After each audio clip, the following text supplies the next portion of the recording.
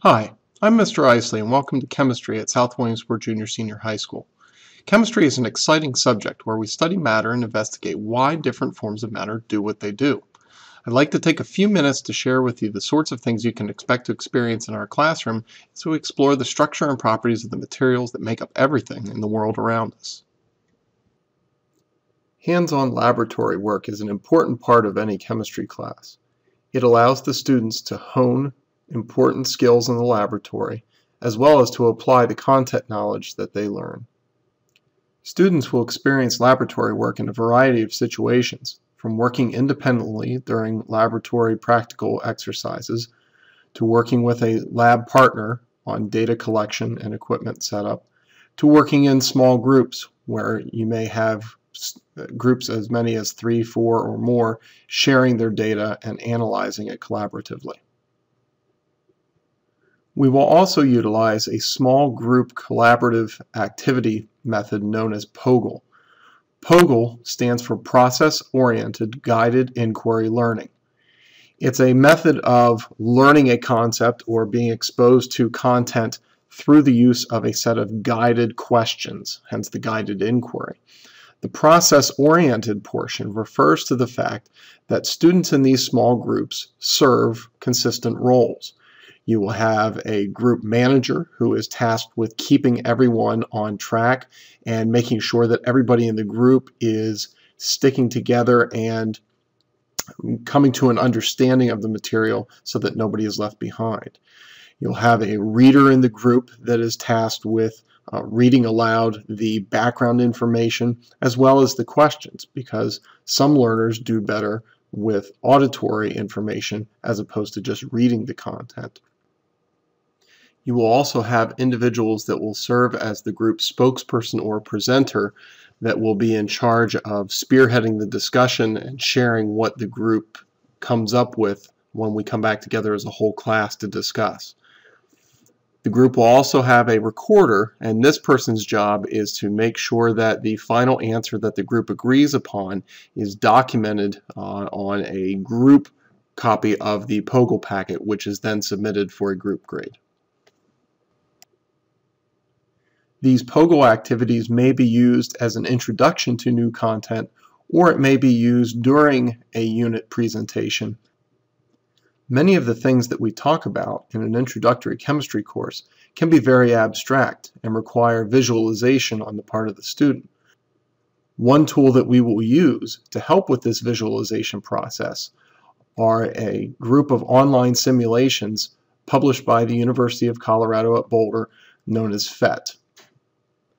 What I think sets our class apart is the fact that we will be using what is known as a flipped classroom model. The flipped classroom model, if you're not familiar with it, takes the traditional lecture-based model and inverts it. What the flipped model does is it takes the content delivery portion, the portion where previously students would be sitting passively in the classroom writing notes, and it delivers that content usually through videos that are created either by the instructor or that are curated by the instructor from other sources. In the face-to-face time, students now will complete the activities that would previously have been considered homework. So the practice problems that students at one time might have hit an obstacle, gotten discouraged, and not completed at all, now when they hit this obstacle, they can raise their hand, ask their question, and in probably 60 seconds or less be back on their way and have a better chance of grasping that content and working towards mastery of that information. Students can utilize the features of video delivery in that they can pause the presentation when needed, if they need a few extra seconds to copy something down or to think about an idea that was just discussed. They can use the rewind feature if they missed a piece of information or if they just need to hear it again for reinforcement. They can even use the fast forward feature if, for instance, they are able to listen to half of a lesson at one point but then need to stop and come back to it at a later time. They can fast forward through the presentation to the point where they left off. Other benefits of delivering content via online video is that now students have the freedom to receive the content whenever it's convenient to them, be it in school, after school, late at night if they're a night owl, or early in the morning if they're an early bird. They can receive the content wherever it's convenient for them, be it at home or on a bus ride to a track meet or a tennis match or a band concert, or if they're sitting in the waiting room at the doctor's office or the dentist's office. They can receive the content how they choose to.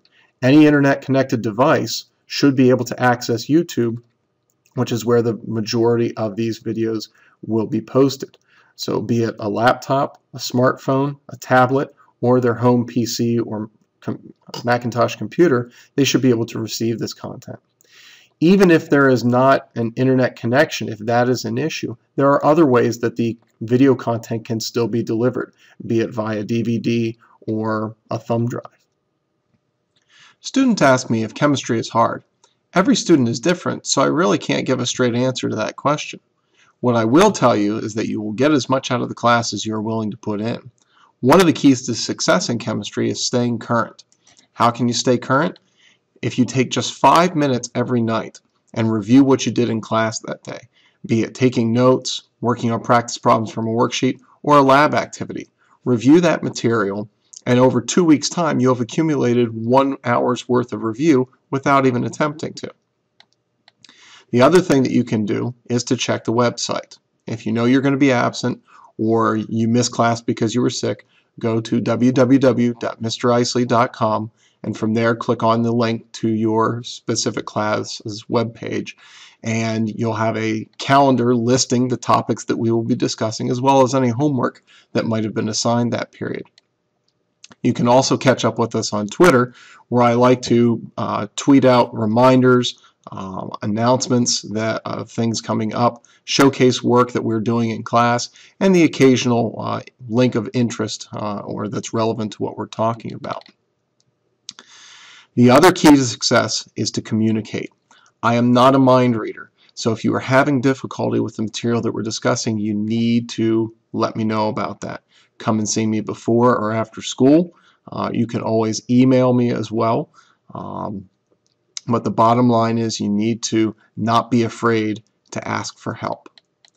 I look forward to an exciting year in chemistry, and I hope that you are excited too. Thanks for watching.